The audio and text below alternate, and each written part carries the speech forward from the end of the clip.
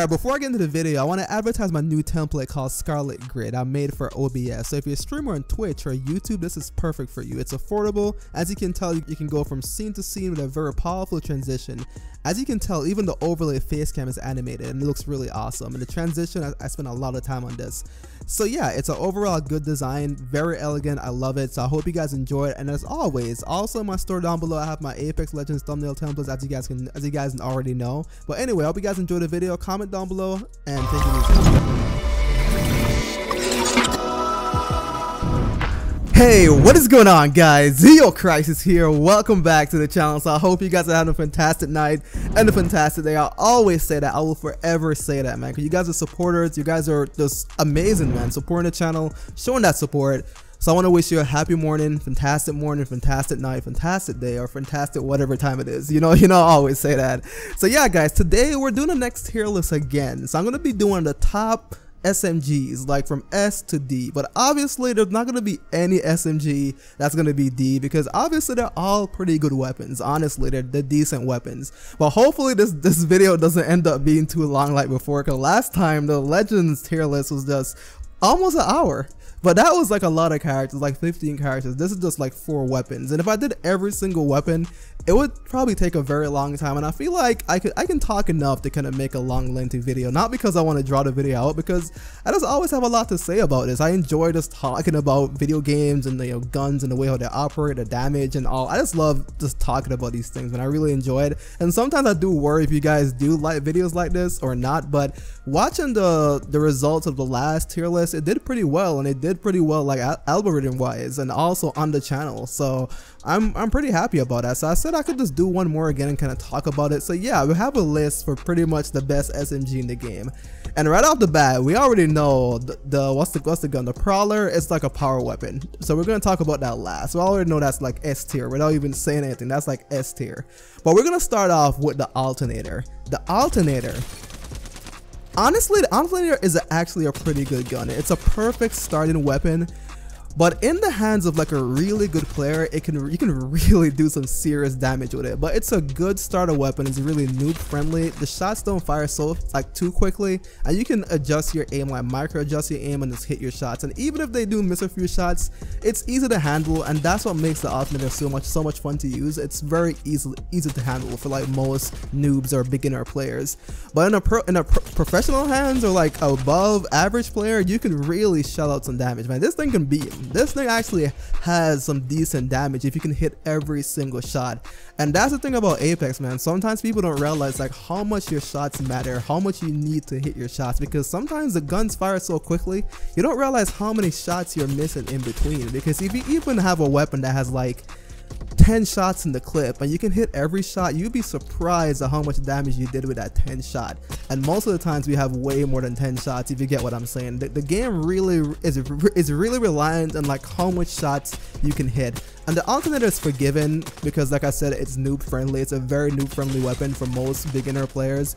And I'm telling you, if you're a good player, you have a vault, and let's say a bot or like a very average player has like a vault, and you as a good player has like an Alternator, and you have really good aim, you'll beat that player. Unless he's super close to you, he'll more than likely beat you with the vault. If he's decent or really bad, you'll beat him. But my point is, if you're a good player, you can really make use of the Alternator, because it slaps. It's a pretty good weapon, but it's very weak compared to the rest of the weapons. And I think the Alternator hits like 12 like above the chest and like 11 at the feet, if I'm correct. I'm not too sure if I recall. I think below, I think it's 12 below the chest, and for the chest is like 15 and the head is like 23. I remember using the weapon in the shooting range. It's around that. It's like 23 to the head, 15 to the body, and it's 23. Yeah, pretty much that's how it is. But the Alternator, like I said, it's a good weapon. You have to really maximize your shots if you want to make good use of that weapon. So yeah, the Alternator is pretty good. I'm gonna put the Alternator pretty much, I feel like it belongs like in the C tier. I'm gonna say C. It's a good starter weapon, but it's not that good. Once you start to venture out past the starting of the game, you need a pretty good weapon like the Vault or something a lot stronger. But it's a fun weapon. I respect the Alternator. It's super fun. It's small. It's compact. but it's super weak, man. It's not strong enough. But even if you have god tier aim and you're up against someone that's just as good as you and he has a vault, he will beat you. But if you're up against a bot, like I said, and he has a better weapon than you have the alternator, and you obviously have the better aim, you will beat them. It's a really solid weapon. I love this weapon, but unfortunately I love it, but I cannot be too biased and, like, you know, put it up top. I'm not gonna do it. So I'm gonna put it at C, in my opinion, at C. And I'm ranking these weapons based on, like, just the vanilla version of them. They're not kitted out. You just pick it up, no attachments, nothing at all, just use it straight up. That's how I'm ranking them. So yeah, I'm gonna put it at C. Let me know down below where you'd put the alternator, but for me, I'm gonna put it at C. Alright, so the next weapon is the R99, and I know exactly where I'm gonna rank this, but before I rank it, I'm gonna talk about the gun for a little bit. So yeah, the R99, this gun is definitely a high tier weapon. It is a skillful weapon. It's very unforgiving, extremely unforgiving. High reward, super high risk, because this clip size is small, and not even because it's small, it fires so quickly. The fire rate is insane, but if you can manage to hit every single shot, and I say every shot, not just miss a few, like every shot, you can knock people, even from a distance, if you're good, if you really know how to control that recoil pattern. And I'm not saying I can do it every time with the money. I cannot, and most people cannot. But if you can hit 80% of your shots with this gun, you can shred people. It's an extremely powerful, that's a really high tier weapon. It does so much damage. It shreds you. You just need a second, just one opening and just a second to just shoot someone and shred them. Because like I always say in Apex, to win gunfights in Apex, it's about shelling out more damage towards the enemy than the enemy's giving to you. You have to give them a lot more damage than they're giving to you. And obviously, right, it's simple. But I watch a lot of people play sometimes, even myself, I make the same mistake. You don't have to commit to a gunfight for too long. If you have a 1 second opening where you see that guy and you shoot at them with the R99, you light them up, you can just dip and get away and do not get hit by them and somehow maneuver around and find back that target and take them out. Because most of the times when you hit them first and their shields are broken, they're like, oh crap, I need to run away. And you're panicking because they're saying I haven't hit that guy yet and he just shredded my shields and hit me for flesh a couple of times. They're gonna run, and at that point they're in the panic mode. So that's when you kind of maneuver back around, find back the target and take them out. Sometimes you do not have to completely commit to the fight. When they see you and you see them and you shoot right away, and then you're shooting and then you reload in front of them, especially if you have cover beside you or you know you can get away. Try your best to shoot then get away. Or in my opinion, because I have a high ping, I tend to always try to peek, always like play a peekaboo game with them. I peek up, shoot, go back down, peek up, go back down. Try your best to kind of practice that type of maneuver, and it will help you get better at the game. I'm not a pro,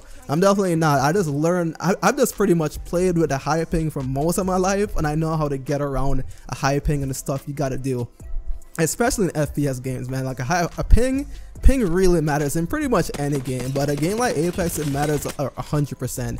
So you have to do every single thing you need to do to really maximize that. So I could even make a separate video of some tips and tricks I could tell you guys if you have like a high ping, how you can get better at Apex with a high ping. Because most people who tell you tips and tricks, they have a low ping. Most people who are watching do not have a low ping. What they have like a high ping, below average. It's pretty hard. Apex is a different ball game if you know how to like get around it. Yeah, I kind of completely went off topic with the weapon, but the R99, it's a good weapon. It's a skillful weapon. If you can hit your shots, you can definitely shred your opponents, man. It's a great weapon, but it's so erratic and so hard to control. Most people don't like it, and I was one of those persons when I started playing Apex. I didn't like it. I'm like, this gun just fires so quickly. But you know what the problem was? I wasn't skilled enough at the game to manage the weapon, and now I have enough skills to really manage it and appreciate the gun for what it is. But in the past, I was like, this gun is just crazy. This gun is stupid. I just hated it. But I know deep down I just couldn't manage it. But I remember I gave the gun a chance over time, and it's so funny. Near the end of the season, I think it was the end of the season before, I don't remember what season it was, but before this gun ended up being, the R99 ended up being the power weapon, I was just getting used to it. I started to really like it. And the moment I started to like it, they vaulted it and it became like the power weapon. And I started to really like it. And I got it back now, so I'm really happy with it, man. It's a strong weapon. If you do not like the R99, I promise you, take your time, pick it up, practice with it, and you will love it.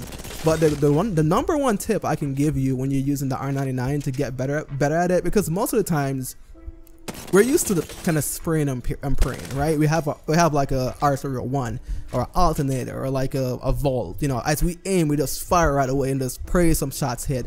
The R99 is so erratic. If you pull it out and start shooting immediately, you're gonna miss your target most of the times. And this is a gun you have to hit most of your shots to really make it effective. So when you aim the R99, take 1 second just to adjust your aim. That's the micro adjust your aim and make sure that your crosshair is on the enemy. Okay, if you just take it on the shoot, it's just gonna shoot all over the place, and you're gonna miss all your shots, or even half of your shots. And missing half is not good enough with this gun.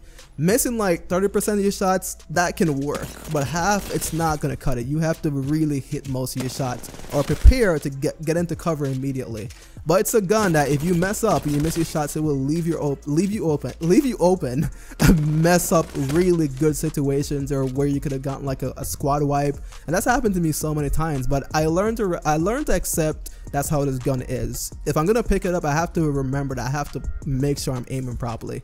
So yeah, for me, the R99, it's a S tier, 100%. And the way I was talking about it, it's obvious it's a S tier. It's a S tier weapon in my opinion. It's a high skill, high risk, high reward type of weapon. If you can hit your shots, man, this thing shreds. It doesn't matter if you have gray armor or some guy has purple. And I feel like it's so funny. In the start when I played Apex, I used to always say, oh my god, you know, he has purple. He has goals, not much I could have done. In certain situations, yes, there's really nothing you can do. But if you have surround environments and cover and a rock over here and like a platform over here, stuff that you can maneuver around and take cover and peek out from, it doesn't matter what they have, man. Because honestly, I always tell people this: when you have a body armor, it's pretty much just an additional 100% health. This is an additional, think about it that way, additional 100% health. Not that's this crazy big armor that I can't break past. It's not that big of a deal. If you have great armor and that guy has like a purple and you have an R99, you can hit your shots and hit him more than how he's hitting you. You can beat him, man. You can 100% beat him. You just have to have the confidence and the mindset, because most people is like, oh my god, I got great armor, he has this, it's gonna beat me. Just do your thing, man. Have some confidence. That's all you gotta do. Yeah, I'm also kind of straying off the topic of the guns, but guys, I enjoy talking about these stuff, man. I just like to talk to you guys. So if you enjoy the commentary, comment down below. So alright, we're gonna move on to the next weapon, and it's gonna be the Vault. And the Vault is it's pretty much like an energy version of the R99. And why I say that, it's not as erratic as the R99, but it has a low clip size, just like the R99. So you have to maximize every single shot, and this gun is extremely powerful. I know that the Vault does, how much damage does the Vault do? The Vault does like, below the chest it does like 13 damage, and the chest area does 16, and the head is 24 if I recall. It should be around that, and it's a really strong weapon. The fire rate's solid, it hits you, it just shreds armor, it shreds. And when you think about the damage output on these weapons, yeah, some are slightly higher, some are slightly lower, and the R99, like I said, is actually lower than some of these weapons, but the fire rate is so powerful, and the clip size is so small. It's the same thing with the Vault. The clip size is super small, but it does shred, so you have to maximize those shots, guys. I always tell people, just try your best to just practice your aim. Your aim is like the #1 thing in this game. If you can master that, you can win a lot of gunfights. And most of the times we lose fights is because we're missing our shots. We're missing our shots, man. That's just the main reason why we lose our gunfights. And of course you get shot in the back and third parties and all that. That definitely counts. But you know, a straight up 1v1 fight, and then we all had that moment where we had like purple armor and some guy had like blue or gray, and we lost to that guy, and we feel like completely this crap. And why did that happen? It happened because we never maximize our shots, and they maximize theirs, and they hit us more than how we hit them. So we have to practice just having a really good aim. So yeah, the Vault is super good, super strong, a really extremely powerful weapon, and it takes us just as much skill in my opinion as the R99, but I feel like the R99 takes more skill than the Vault. 100% takes more skill because it fires so quickly, and the Vault, it's slower, but it's more powerful, but it has a really low clip size. And like I said before, guys, I'm ranking these based on their vanilla stats, no attachments, nothing, just the bare bones gun. That's what I'm talking about. So the Vault, in my opinion, does it shred fast enough? I want to rank these properly. I don't want to have any regrets when I rank these. I want to put it at S, and I also kind of want to put it at A. I really want to do that. I really want to do that, man. When I think about like how fast these guns shred, especially the R99, it's a S tier, man. It's definitely a S tier weapon. I'm gonna put it at S tier. Put it at S tier. And for me, it barely reached the S tier. I almost put it in the A tier, and A tier is still pretty good. Don't get me wrong. Don't get me wrong. I feel like it's tough, man. Such a tough choice. It's slow. It's slower than the R99, but it hits like a truck, man. It's really a strong weapon. It hits like really hard. I'm gonna leave it at S tier. Leave it at S tier. It's gonna be an S tier 100%. 100% I'm gonna leave it at S tier. I'm gonna leave it there. And the Prowler. I wish I remember the stats for the Prowler before it was like a power weapon. But right now the Prowlers are super strong. It is ridiculously strong. That's extremely strong. Probably in the future I'll make like a next video like this with SMGs again when they update them, because you know Respawn always updates the damage and kind of changes up everything on the game. But so far the Prowler is an S tier right now. Just hands down it's an S tier because it's already a power weapon. I remember it when it was a base weapon. It was a really good weapon up close. The burst fire on that gun was extremely strong, man. You'd break armors in just like 2 bursts sometimes, even against purple armor and gold. And like gray, it stood no chance. You just melt people. It's super good. And right now, the burst version of this weapon as a power weapon, it does like 75 to 80% damage in the chest sometimes. Like 75 like most of the times, 80 sometimes even more. That's on the burst. And on the rapid, it's so strong. I don't even remember the stats exactly, but it's super ridiculously powerful right now. It's OP. It's really good. Really good. So we got 3 guns in S tier, and we got Alternator in C tier right now.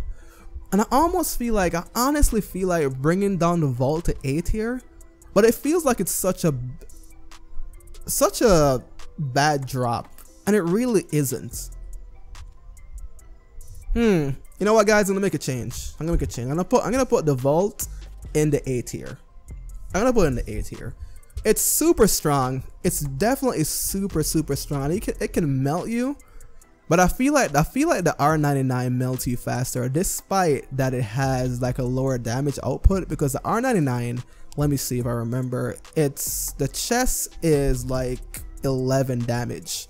And the Vault, I have it up here on the screen, and the Vault is 13, is like the 16 damage to the chest. And I know that sounds insane. It sounds insane, like Zio. It's like so much of a tick damage up compared to like the R99. I know, but it's just the fire rate alone that makes up for it. The fire rate makes up for it, and because you just need a small opening to do so much damage with the R99 compared to the Vault. The Vault is like, and the R99 is like, I can't even make the sound effects. It's just super quick, just super quick. It just fires right away. Cause I played the game so much. Obviously, I can just tell the weapons that just do way more damage faster. So just because a weapon does more damage than a next weapon, the fire rate of a next weapon that's lower in damage will still be able to knock you quicker if you're able to hit your shots. And I'm definitely emphasizing that you hit your shots. If you're gonna miss your shots, yeah, it might as well be S tier or be lower. But if you can hit your shots, man, the R99 is just ridiculous. It's ridiculous. I've lost a lot of fights against that gun because the person just had a really good aim, really crazy aim with that weapon. So yeah, I went on for a long time talking about the weapons and other stuff and with the game and all that. So I hope you guys enjoyed the video. That's pretty much it. I might make a separate video again talking about the best ARs. I'm just winging these commentaries. I don't write stuff down. The only thing I kind of wrote down was the damage for some of these weapons. That's the only thing I wrote down, and I should have like some gameplay in the background. You guys probably saw that. I might do that. So yeah, that's pretty much it. So I hope you guys enjoyed the video. I'm trying to give you guys some variety. I'm not gonna always just post gameplay, and if I do have gameplay and I don't feel like it's good enough, I'm not gonna post it either. I do like one of these videos or anything that comes to my mind. But I do have some really good ideas for a lot of good video ideas. So yeah, I hope you guys enjoyed the video, guys. Comment down below, and I see you guys in the next one. Take it easy.